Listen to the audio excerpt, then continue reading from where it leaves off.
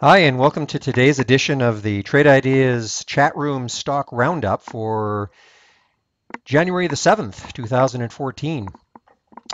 Well, today was a day on the market which was, I thought, very good. A lot of times what happens is we get some pretty good setups, at least what looks like pretty good setups, and unfortunately there's no follow through. You know, we get a good setup and then they just stall. But today was a day in which we had, I think anyway, a lot of follow throughs.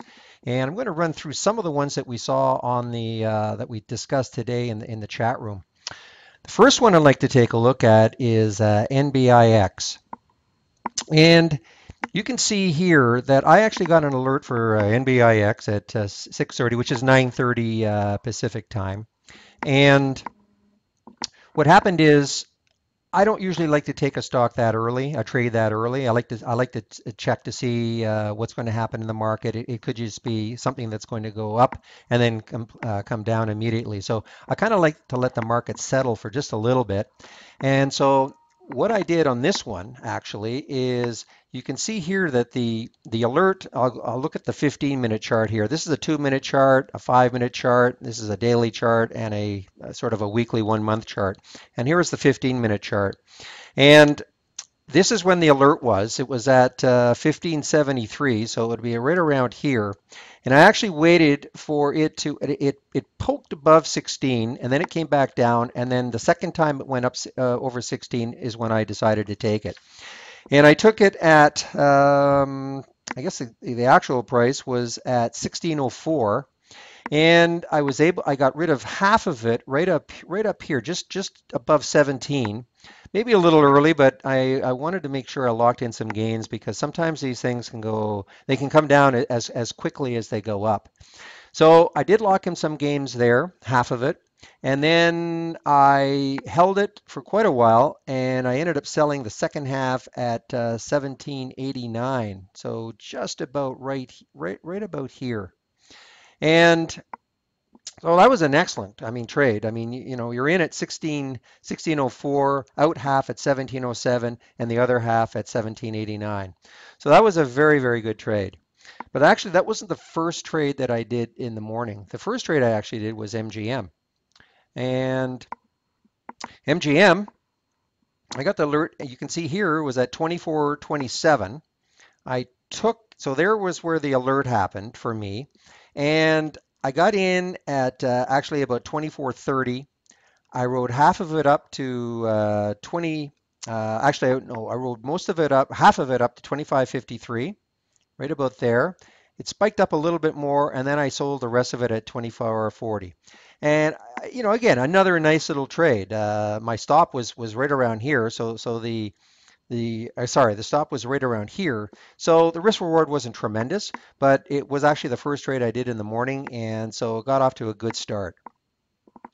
Now, the next trade I did was in CRL, which was really quite a nice trade because you can see right here. Let's go back to the 2-minute chart, all the way back here. And I was alerted to this on another, not this particular setup, but on another setup. And you can see how nice this was. Right here at $55, it was basing.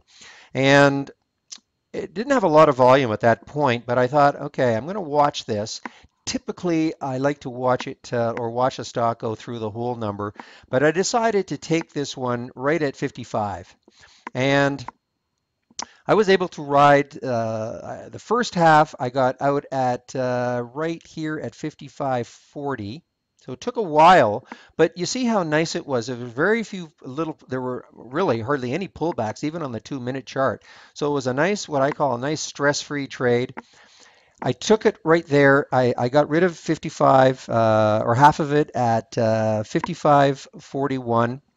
And then you can see how it kept going up and up and up and up. And I got rid of the next bit right here. It went up to this point, 55.86, and I got rid of the next part at 55.80. So half was at 55.41 and the other half at 55.80. I had a pretty tight stop on this because, as you can see, going back to the 2-minute chart, you can see that even if I put a stop here at about 54.85 or 54.90, that's only about a 10-cent stop. So that was a tremendous risk reward that turned out well. And then I actually went in at the end of the day. I got out of it, and then at the end of the day, again, it hit 56, and when it popped through 56, I decided to take some more, and I got in at 56.03, and I was able to sell. I waited almost to the end of the day, and I was able to sell that at 56, I believe, at 56.46. Again, a nice tight stop because I was another dime stop, so making 40 odd cents on a dime, that's another 4 to 1. Now, the other one I did was, now this was a little bit scary. This was EPZM. Now, EPZM, I got in at 35.10. And let me just back this up. So I got in at 35.10. It already had a huge run. I mean, this is up $15 by the end of the day, but it already had a huge run. So it was a little bit scary. And actually, on this particular one, I had what I call an anticipatory entry at 35.10. So what happened actually is that back here, I had noticed I put in the order probably down here. I said, okay, if it breaks 35, I'm going to get in, and that's what happened. And I got a little bit of a fill at 35.10, and then it went up, it came back down, and I think I sold half of it about right here, and then I let the rest of it ride. And it was quite a bit of a roller coaster, but I was able to get out of the balance at 37.14. So from 35.10 to 37.14, that was a tremendous win, a bit of a not stress free. I mean, you can tell that this swing was up and down, but it's to be expected of a stock that was up $15 for the day. So those are the trades that I did today. Generally the trades were generated in my custom setup, and by a custom setup, I mean this is something that I've been able to develop using the odds maker, the add-on tool with trade ideas, and basically you can see there I had a few other ones that I could have actually taken. I actually missed this one, PCYC. You can tell here I had it at 9:34 or 10:34 Eastern, 7:34 Pacific at 121. If I go down here to the 15-minute chart, you can see that this one I missed it because it was quite spready between the bid and the ask, and it just flew. And so unfortunately I did miss it, but this went, this had a 120, that was another $6 gain. Unfortunately I did miss that one. But these are the type of setups that I've been able to get from my custom setup. Not every day, of course, because today I think was one of those days in which you just had a lot of good follow through. And those are the days in which you really have to try to maximize the amount of money you're going to make. So I would like to invite everybody to our chat room. We're here every day.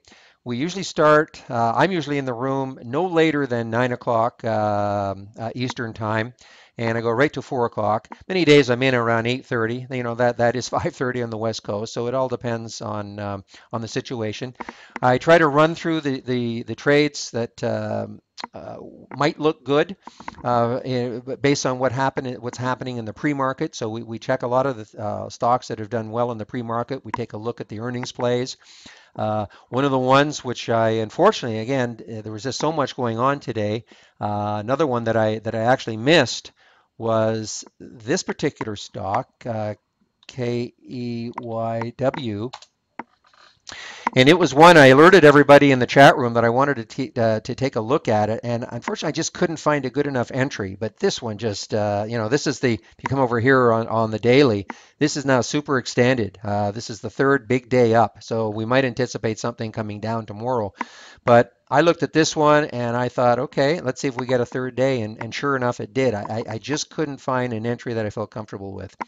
But you can't get them all, and that's really the trick about using trade ideas. Also, is that there are a lot of different strategies out there, and you have to try to pick maybe 3 or 4 that work for you, and you're not going to get inundated with alerts all day long. Otherwise, you can end up doing nothing, and that can be very frustrating. So anyway, thank you very much for listening to this, and we'll be back tomorrow with another edition of the Trade Ideas Chat Room Recap.